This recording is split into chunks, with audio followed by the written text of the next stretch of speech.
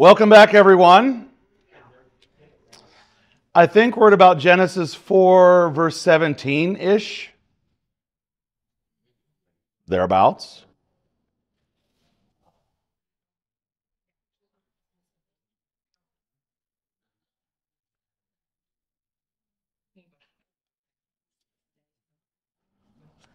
Last we left off, Canaan was east of Eden, settling in the land of Nod. He is an accursed wanderer upon the earth. He's been marked that no one would kill him. But he is also going to father his own nation. And when we encounter this word nation in the Bible, especially in the Old Testament, we mean a people descended from someone, right? So the race of Adam, or the nation of Adam, or the generations of Adam. These words are going to be more or less interchangeable. That means everyone descended from Adam, which is man, right? Convenient because Adam means man, right? So when we talk about man or mankind, we mean the race of Adam, the nation of Adam, right? Cain is going to have his own nation. They're going to have their own identity. And we're going to learn about them right now. So let's open with prayer. Heavenly Father, we rejoice at your goodness in sending your Son to be born for us, that he would go to the cross and die our death, that we might live forever and be restored to the image in which you created us. Bless us now as we study your word, that we may see not only what we have lost, but especially what you have restored in that same Christ, in whose name we pray. Amen. Okay. So verse 17, Cain knew his wife, and she conceived and bore Enoch. When he built a city, he called the name of the city after the name of his son, Enoch. To Enoch was born Irad, and Irad fathered Mehujael, and Mehujael fathered Mehushael, and Mehushael fathered Lamech. And Lamech took two wives. The name of the one was Adah, the name of the other was Zillah. Adah bore Jabal. He was the father of those who dwell in tents and have livestock. His brother's name was Jubal. He was the father of all those who play the lyre and the pipe. Zillah also bore Tubal-Cain. He was the forger of all instruments of bronze and iron. The sister of Tubal-Cain was Naamah. So here we have the descendants of Cain, right? And we're not told a lot, but Enoch is going to be the namesake of the city. And here you have several generations, and Lamech is going to be kind of the next major figure that we see. Lamech takes two wives, right? And to Lamech and those two wives are born some children, right? And we see that Jabal is the father of those who dwell in tents and have livestock. Probably nomadic, tents, not buildings, right? Then you've got Jubal, right? They're playing music with instruments. That sounds wholesome because we like instruments. But remember that, like any tool, it can be used for good or for evil, right? And as we read about the nation of Cain and his descendants, we know something of their character, and we note that paganism also engages in music. Because I was going to say they don't sound so bad, and they were cursed. They don't sound so bad when that's all you look at. Now, when you get to the next verses, you'll see how it goes. But so they're playing the lyre and the pipe. And I mean, there's always been music in service of wickedness. Whether, Arius had children's songs singing about there was a time when the Son of God was not. I mean, utterly blasphemous. Or just general popular and folk music has often been used to extol the pagan virtues of the people. And that seems like that's what's going on here with Tubal-Cain. With Jubal. And then you've got Tubal-Cain, instruments of bronze and iron. What do you use bronze and iron for at this time? Violence. Right. So you can use it for other things, but given what we see of Lamech and his boast, my assumption is that Tubal-Cain and his metals were not used for good. Yeah, and when you look at the record before the flood, you realize the world was a different place, a wildly different place. Lifespans, but also, if you have access to people that are 6, 7, 8, 900 years old, you can develop technology. I mean, to say nothing of virtue or true knowledge of God, you can develop technology and culture at levels we can't. And it's rather evident that the earliest people were far smarter, far more organized, far more intentional, both for good or evil, than what we've become accustomed to in the 21st century AD. Sound like we were all stupid. Well, that's the thing, right? Is we're all taught, back in the day, everyone had sloped foreheads and they dragged their knuckles when they walked and they didn't know anything. Yeah. But We know better. Lots of stuff. yeah. But we know things because we have to look up basic arithmetic on our iPhones. So, verse 23, Lamech said to his wives, Ada and Zillah, hear my voice. You wives of Lamech, listen to what I say. I have killed a man for wounding me, a young man for striking me. If Cain's revenge is sevenfold, then Lamech's is 77-fold. So they knew of Cain's sin, his transgression. They knew of his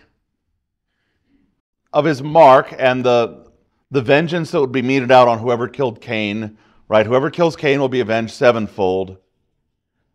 So Lamech, he kills a man for what? Just for hitting him.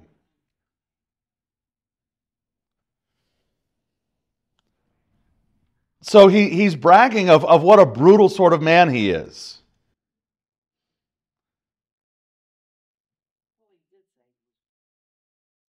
Yeah. But this is the thing, right?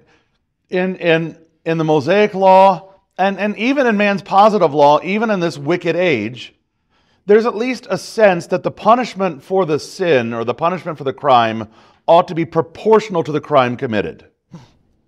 Now, whether or not that actually happens in man's law is another question, but there's at least the sense in jurisprudence that you don't overpunish, right? The punishment has to fit the actual crime. And so if someone kills Cain, he's going to die. Well, Lamech has said, I killed a man just for wounding me. That's what the sons of Cain are like.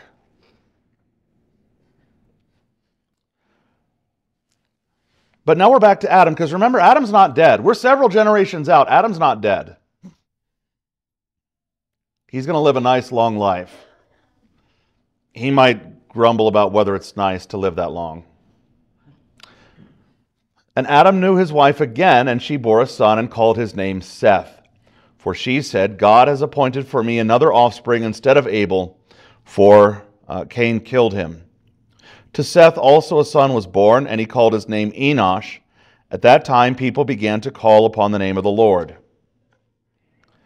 Okay, so Seth, like most names, indicates who he is or what people think of him. Seth means appointed, or something like the word for appointed, right? Because remember, when Eve gave birth to Cain, she said, I've begotten a man, the Lord. And, Cain obviously was not the Messiah. Abel, of course, was dead. So they have another son, and Eve and Adam say, well, this one has been appointed, right? Because remember, they still believe the promise. They still believe that God will send a seed of the woman to crush the serpent's head. And so they figure he's the one appointed. Look at just the last half of verse 26. At that time, people began to call on the name of the Lord. What is Moses describing? This is the Christian church.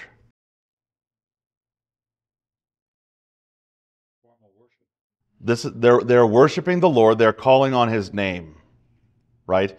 If a Christian is one who is justified by faith alone in Jesus Christ, then Abraham is one, and Noah is one, and Adam is one. I mean, they're sinners, but they call on the name of the Lord, right? Same as us. In the Old Testament, how are you justified? By faith alone. Abraham believed the Lord, and it was reckoned to him for righteousness. In the New Testament, under the New Covenant, how is one righteous before God? By faith alone, not by works of the law. Right? So, it's important for us to make this point, and we'll make it again, because there is a pervasive misunderstanding, and it has many, many, many forms. But many folks have the understanding that in the Old Testament, they were justified by their keeping of the law, or by the sacrifices, or worse, by the genetic line, which is what the Pharisees thought, especially in John's Gospel, by the genetic line being an ancestor of Abraham. And yet Abraham himself is justified before God by faith alone.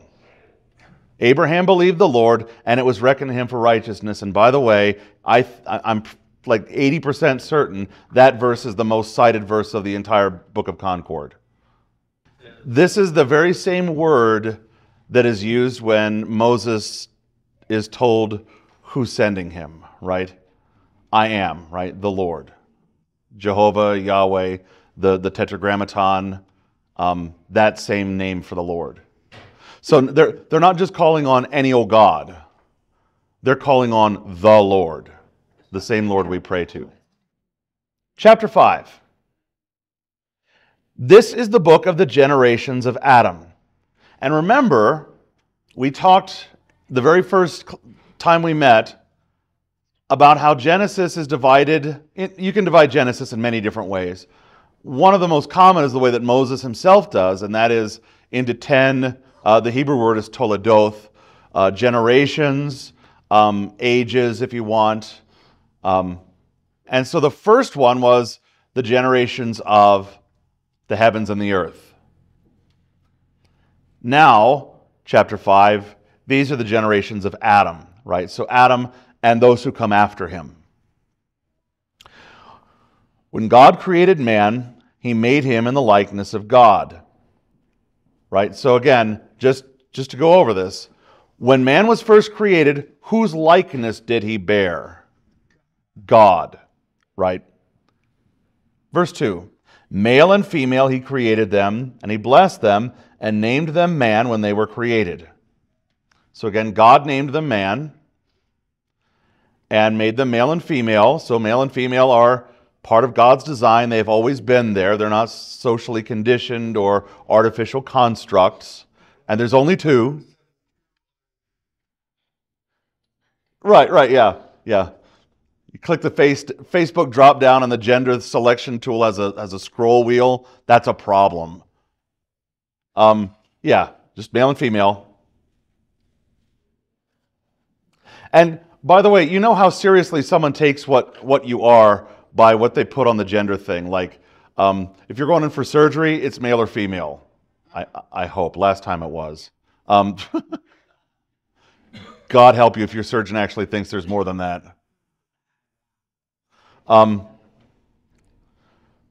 Okay. But again, when man is created, And when we mean man and the woman from man.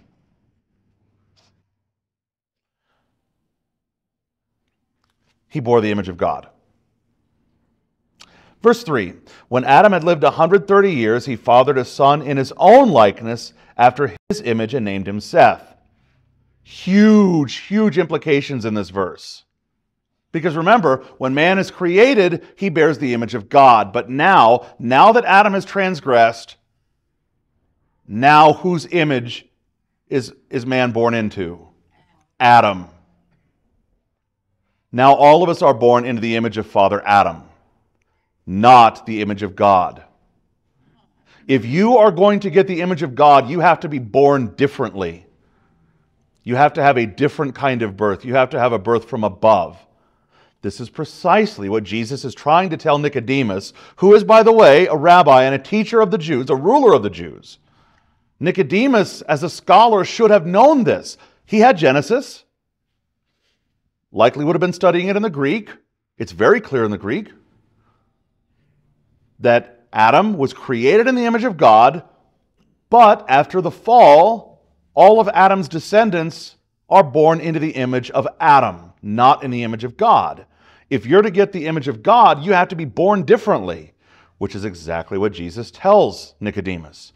You must be born from above, or as our English translations sometimes render it, you must be born again, right? And by the way, your English translators missed it the same way Nicodemus does, because Nicodemus goes, what, am I supposed to crawl back into my mother and be born a second time? The word is not again, it's from above, right? It's not being born a second time. It's a different sort of birth. And Jesus tells us in John 3, it's a birth of water and the Spirit. Yeah, I mean, born of water and the Spirit. Well, where do water and the Spirit come together? Baptism, right. What's the difference between the image of God and the image of Adam? Well, what was the image of God? We talked about this. Yeah, it's a moral righteousness, right? It was original righteousness. That's what gets lost. That Adam bears the image of God, that gets lost. Now Adam bestows his own image, which is corruption. It's corrupted. It's lost that original righteousness, so that now all of the faculties that God gave man to use in service to God, man will now by nature use to serve himself, the flesh, the world, or the devil. So, for example, God really loves to build things. He loves to create things, make things. He loves beauty. But as you know, beauty can be used in service of evil, right? Now, at that point, it becomes a distortion of beauty. But you can look at some of the works of the pagans and recognize they're using a gift that was supposed to be used in service to God. You know, for example, paintings of some of the Greek gods or statues to the Greek gods. They're skillful, but they're in service of evil. So man likes to make music, but music can be in service of evil. Even skillful music can be in service of evil, right? Like Lohengrin, that opera from Wagner. The plot of Lohengrin is disgusting. Why that started to be used as wedding music, I'll never know. Because if you look at what's going on in there, it's gross. So in other words, God gives capabilities to man, capacities to man he doesn't give to the other animals. Language, art, building, society, all these complex relationships. Man will pervert every one of those in service to evil. However, not entirely. There will be a remnant preserved at all times that will use what God gave them to glorify Him, right? Even as Adam is still alive and bearing children, at 130, man, having kids is a game for the young. 130? Wow. I mean, that's the thing, is like, At 130, he's having kids. I mean, that's what I say. The order of the earth prior to the flood is just so vastly different than what we know, which we should remember when we get to chapter 6, which is the subject of so much speculation. We just have to remember that everything is not exactly the way that we know it now, especially after the flood. So, in verse 4, the days of Adam after he fathered Seth were 800 years, and he had other sons and daughters. Thus, all the days that Adam lived were 930 years, and he died. Not the longest lifespan recorded in Scripture, but pretty close, right? He lives 930 years, which means Adam, I mean, you all know that the world was different 10, 15, 50, 70 years ago.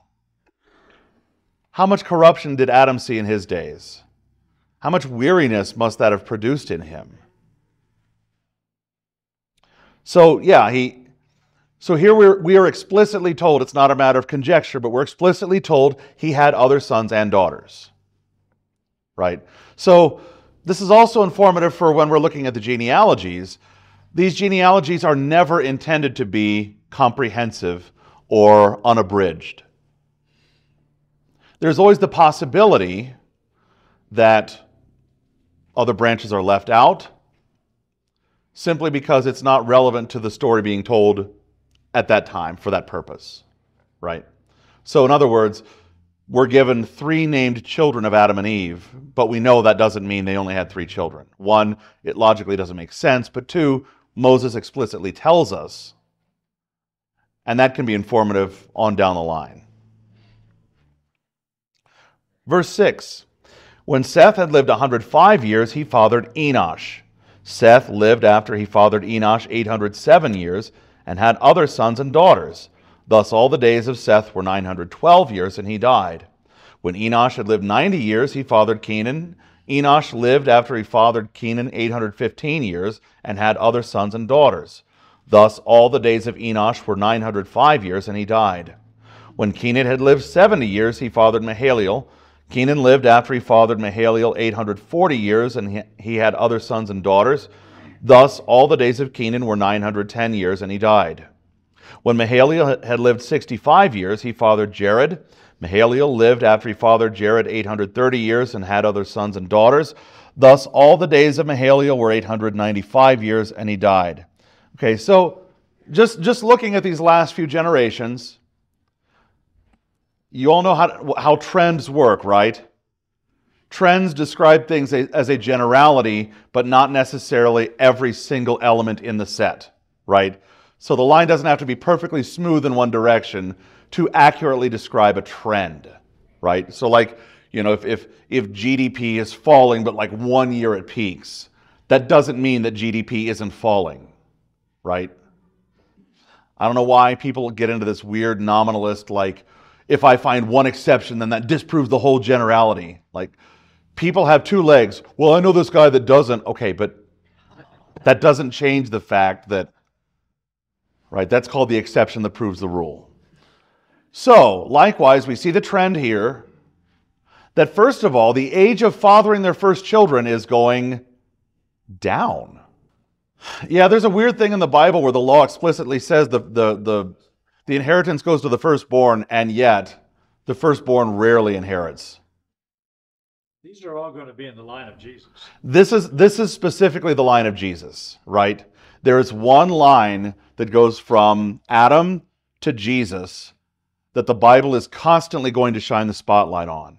And that line is going to have some weird stories. And God is going to have to perform some straight up miracles to keep that line alive, open, continuing. I mean, it's not just the virgin birth, and that's part of it, but Judah almost gets cut off at the generation of Judah. We've been studying that in Wednesday. Yep. In Wednesday, in the book of Ruth, Ruth shines the light on just 3 or 4 generations there leading up to David, right? And how Ruth the Moabite gets grafted in, though she had no business being. Here she is. She believes she's living as a Judahite with Naomi, She's worshiping their God, the true God, the same one we worship. And now she's an ancestor of David, the climactic king. She's actually the third one. I mean, first we have Tamar. Tamar's a wild story. We're going to get to Tamar because she's in Genesis. Then there's Rahab, right? We saw her in Joshua. Yes, yeah. He's omnipotent, and he absolutely delights in using the foolish to shame the wise. Yeah. There's no reason for this person to be, and yet here they are. These people who are the least, the overlooked, the people that are the foolish, he uses them. I mean, the greatest of the apostles in terms of their writing is the last one. The one who only saw him at the very tail end, risen, taught for 3 years in Arabia, and who was there overseeing the martyrdom of the first Christian. And God says, I'm going to use you to be the great apostle of the Gentiles. What?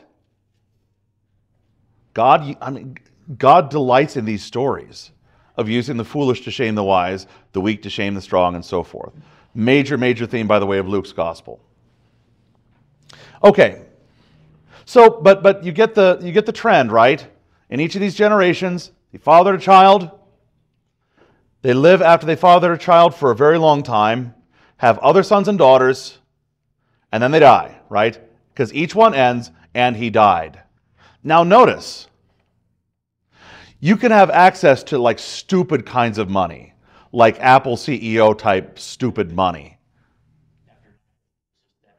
Right. How long can that stupid kind of money prolong death or keep death away? Can't. Right? Even if you manage to keep your body alive, even these men that lived over 900 years, they still died. This is going to be the fact, the ironclad fact of human existence. So now let's read about Enoch. So when Jared had lived 162 years, he fathered Enoch. Jared lived after he fathered Enoch 800 years and had other sons and daughters. Thus all the days of Jared were 962 years, and he died. When Enoch had lived 65 years, I mean, you guys know how the story's going, he fathered Methuselah. Enoch walked with God after he fathered Methuselah 300 years and had other sons and daughters. Thus all the days of Enoch were 365 years, and then, the rest, and then he died. Except Enoch walked with God, and he was not, for God took him. That's right. His story goes differently. Right? Every one of these stories is like a cut and paste of the last. He fathered children, he had other children, he lived for a long time, and then he died. Yeah. Right. Hebrews 11:5 tells us about Enoch, because sometimes it's claimed, well, we don't know that means he didn't die. Maybe, maybe not, but Hebrews 11:5 makes it clear he didn't die. Yeah. Right? In fact, we're going to have the same thing later on in church, because there was someone else who didn't die, and that is Elijah.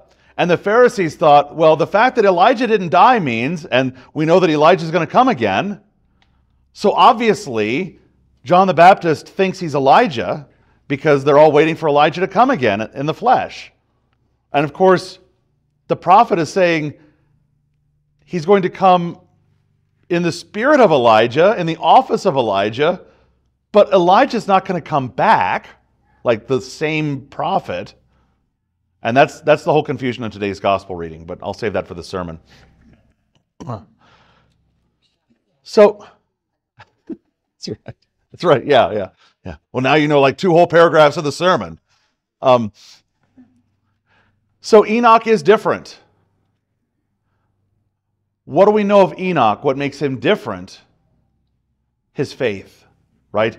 Again, it's no coincidence that the place you find out about him in the New Testament is Hebrews 11:5. Hebrews 11 is that great hall of fame of the saints that we've been using both in our Genesis study and in our book of Judges study, because you get kind of the bookend, like Samson. Samson's a pretty iffy sort of character if you just read the description in the book of Judges. And yet, in Hebrews 11, we're told he's listed among the faithful. And talk about an imperfect saint. Wow. Wildly imperfect. And yet, here the Bible is saying he's commended for his faith. He's listed among all the other great heroes of the faith. So Enoch, he walked with God, and that's not like a one-time deal, right? The way this is phrased is, this was his manner of living. He lived walking with God. In other words, his whole life was one of faithfulness. And not just an internal faithfulness, but a faithfulness that expressed itself outwardly. But yeah, we're not given a lot of words in the Bible about him, and yet this is very unusual. A man who not only lived so long, but then who never died. And of course, he fathers Methuselah, right? We know Methuselah because every single Bible trivia you ever knew had Methuselah in there, right? Verse 25. When Methuselah had lived 187 years, he fathered Lamech. Methuselah lived after he fathered Lamech 782 years and had other sons and daughters. Thus all the days of Methuselah were 969 years, and he died. When Lamech had lived 182 years, he fathered a son and called his name Noah, saying, out of the ground that the Lord has cursed, this one shall bring us relief from our work and from the painful toil of our hands. Let's stop right there for just a second. I mean, yes, this is the same Noah we all know. And so you see where this is building, right? It's not a mistake that Noah comes as the grandson of Enoch, the faithful, right? When you look at Cain's generations, the generations that come after Cain look a lot like Cain, right? And the generations that come after Adam look a lot like Adam. They're sinful, but they also call on the name of the Lord. And now you've got Enoch. He walked with God and the Lord took him.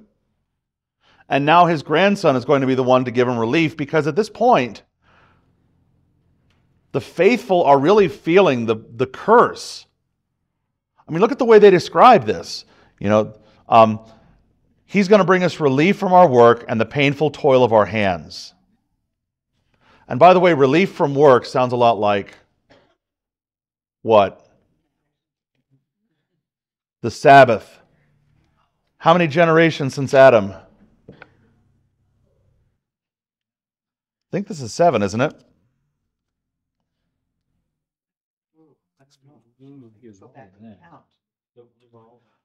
By the time we get to Noah, how long has the world been around? About 1,500 years.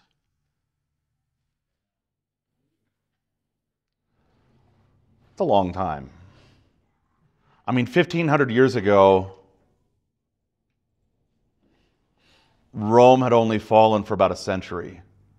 But yeah, you're right. The Eastern Roman Empire is still going in Constantinople. But I mean, 1,500 years ago, that's a long time. And just from Adam until where we are now with Noah just being born, a lot has happened. And we're told almost none of it. We're told who lived and how long. One of the things that we know is going on is, of course, what? Sin. Sin is the big story, right? I mean, okay, sin is always the big story, but the world has gotten especially bad. And we're going to find that out, especially in how the Lord speaks in chapter 6. But, because remember, we followed the line that leads to Noah, the one righteous man left. I mean, not to spoil the plot or anything, but like, you know what's coming with Noah. He's the one righteous guy left. All these others are still founding their own nations, and they're settling their own cities, and they're engaging in who knows what. But you can imagine that whatever it is, it's evil. I mean, the Lord's going to say as much in the next chapter. But so we follow this line that leads to Noah, and so they're already calling for relief. They want rest, right? Because they're really feeling the effects of the curse. Thus all the days of Lamech were 777 years, and he died. After Noah was 500 years old, Noah fathered Shem, Ham, and Japheth. And those three names, of course, are very important, Shem, Ham, and Japheth, because They're the survivors. all humanity is descended from Shem, Ham, and Japheth. Chapter 6. When man began to multiply on the face of the land, and daughters were born to them, the sons of God saw that the daughters of man were attractive, and they took as their wives any as they chose. Okay, so nothing to unpack here. Let's keep moving. I almost got away with it. There's a lot going on here, and a lot of it we're not taught. What does it mean, the sons of God, and what does it mean, the daughters of man? Well, one thing that you can see is this story does get repeated throughout the Old Testament, where, right, these whatever the ontological nature of these beings was, these marriages were unapproved. That is to say, you have wicked men and virtuous women. Tale as old as time. You have wicked men, virtuous women, godly men, other way around, ungodly men, godly women. And of course, what happens? Do the wicked get turned in such a circumstance? It happens, but not really, not usually. Usually what happens is exactly what St. Paul warns us about. Bad company corrupts good morals. And so you have these wicked unbelievers. They're marrying the virtuous women. And now the corruption is being multiplied on the earth. Exactly. Israel is explicitly commanded not to intermarry with the Canaanites. They do, and it brings them no end of trouble. The reason for it is the same reason today. Men fell for a pretty face. Men fell for a pretty face. And godly women got a pretty face. I mean, that's how it's going. And they took as their wives any they chose. Look at verse 3. Then the Lord said, My spirit shall not abide in man forever, for he is flesh. His days shall be 120 years. Okay. Remember that thing that happened to David when he drove out the Holy Spirit? And he went in with Bathsheba? And he brought all kinds of calamity upon himself, his nation, his house, and his son? Remember what he prayed when he was restored to the faith? We call it Psalm 51. And what does he pray in Psalm 51? Take not thy Holy Spirit from me. Right? He's been there. He doesn't ever want that again. He doesn't want to be separated from God's Spirit. And by the way, your Bible should be capitalizing the essence Spirit. This is not just the essence of God. This is the third person of the Trinity who dwells with man and brings to him the promises of God in Christ. Psalm 51. Yeah. Yeah, and we're explicitly told in the Bible this was after David had gone in with Bathsheba. He writes this. I mean, that's kind of like the chief theme of Ash Wednesday, right? It is the psalm for Ash Wednesday and the introit, but it's also kind of the theme of the day. So there is kind of a dual meaning in this 120 years, right? The days of man shall be 120 years. Does it mean that the Lord is going to flood the earth in 120 years? Does it mean that man's life is basically capped at 120 years from this point on? It seems to me as though both are true. Because how long does it take Noah to build the ark? 100 years. It's big. And he's just one guy, and he's 500 years old.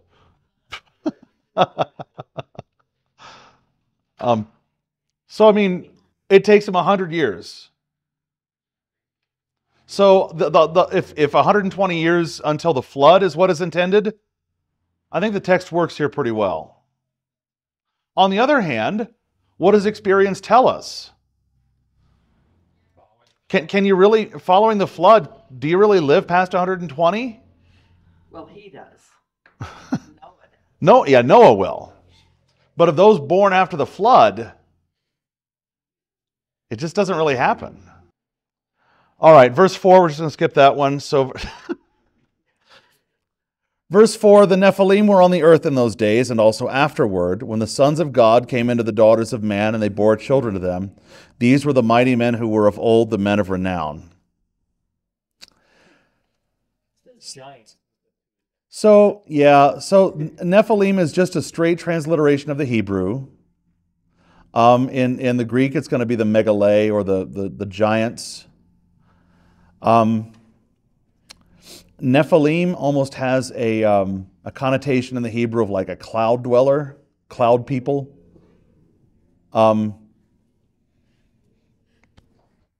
Exactly who these are has been the subject of endless, and man, I do mean endless, speculation. You can find whole books written on who are these people. And it ranges anywhere from a very naturalistic, they were just tall people like us, to they were a whole different race of like angel-human hybrids, and everywhere in between.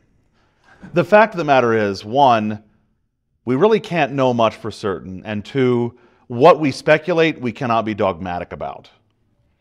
And the reason is because Moses doesn't give us any more than this. So there's a book of the pseudepigrapha called the Book of Enoch that describes these things, but understand that book is not authoritative except in one place, which is quoted in the book of Jude, and because it's quoted in the book of Jude, we can say it is the Word of God. That makes the whole thing kind of sticky and a little bit difficult to unwind. But for the most part, the book of Enoch is interesting. It can be useful, but we're not going to regard it as the Word of God, except in the one place where it is. Yes, but the other connotation, and what is important for us to know about the Nephilim, whoever they were, is that they were basically, not only were they wicked, they were also oppressive. Right? Part of the wickedness going on the earth was one of oppression, right? Of power being used to squash the low, right? And, Goliath comes from one of the wickedest nations ever to live on the earth. So, I mean, it stands to reason. All right, we'll cut here, and then we'll pick it up next week, verse 5. That's right. Yeah. Let's close with the Lord's Prayer. Our Father, who art in heaven, hallowed be thy name. Thy kingdom come, thy will be done, on earth as it is in heaven. Give us this day our daily bread, and forgive us our trespasses, as we forgive those who trespass against us. And lead us not into temptation, but deliver us from evil. For thine is the kingdom, and the power, and the glory, forever and ever. Amen. All right, thank you.